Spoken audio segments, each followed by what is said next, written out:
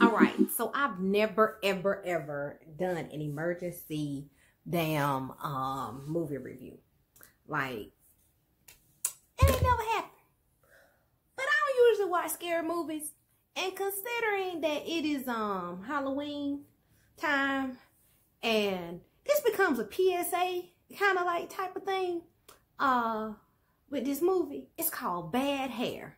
Oh my goodness.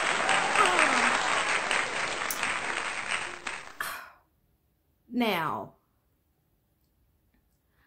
we all seen, or you should have seen by now, that movie with Sanaa Lathan on Netflix, Nappily Ever After. Best soundtrack. If you have not watched Nappily Ever After, go watch it and download the soundtrack immediately because that movie is everything. This Bad Hair movie on Hulu? Oh my God. Okay, so Nappily Ever After was a sweet little love story about a girl and her hair. I'm thinking Bad Hair was going to be a funny satire movie. I thought it was going to be funny.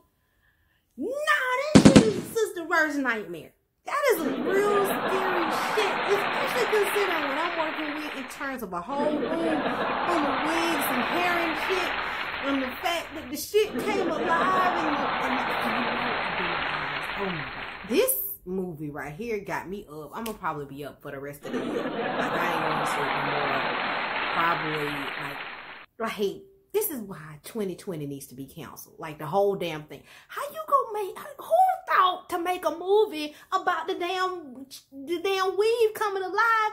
Vanessa Williams, what you doing signing out? Blair, why are you signing off on this shit? I'm sorry. Okay, but I'm so excited about this movie. I don't usually watch scary movies. I was tricked into watching this because I thought that it was a comical satire movie. I honestly am now only, like, I love my natural. Everybody's like, oh, you need to wear wigs. I will only be wearing synthetic wigs from now on. Sew-in days are not an option. But to my sisters who do, you need to watch this movie. I don't know if it might be a thing. Like, oh my God. You just don't know. This movie got me on 10. I will say, they did a brilliant job on this movie. They did a great job. I just wish I hadn't watched it because it's a scary movie and I don't do scary movies. But enjoy the movie. I would highly recommend it if you like scary movies. It's supposed to be funny, but I ain't seen nothing funny about the hair weave. Cause my weave situation, my wigs,